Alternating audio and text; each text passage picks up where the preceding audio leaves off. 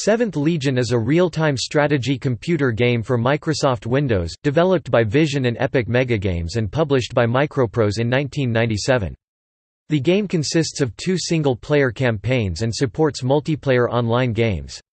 On February 18, 2014, Tomo re-released the game on GOG.com, but without multiplayer.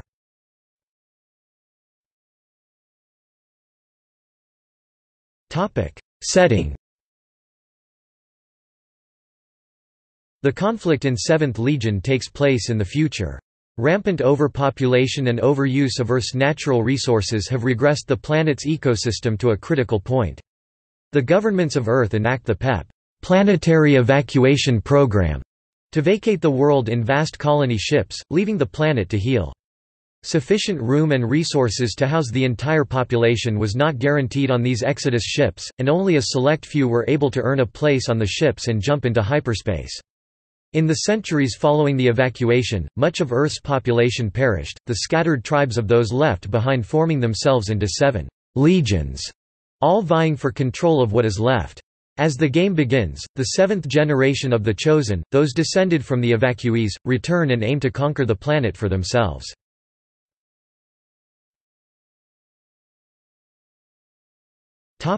Gameplay. The game is styled as a standard RTS game.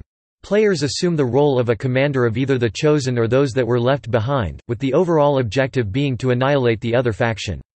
To do so, the player have to amass funds to construct various buildings and war machines, while recruiting foot soldiers to combat the enemy.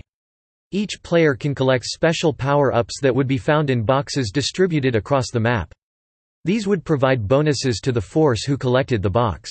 These bonuses include making the player's forces invisible to the enemy or increasing overall unit strength.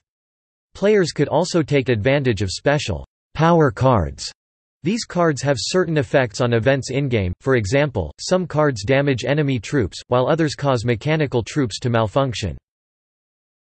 Reception.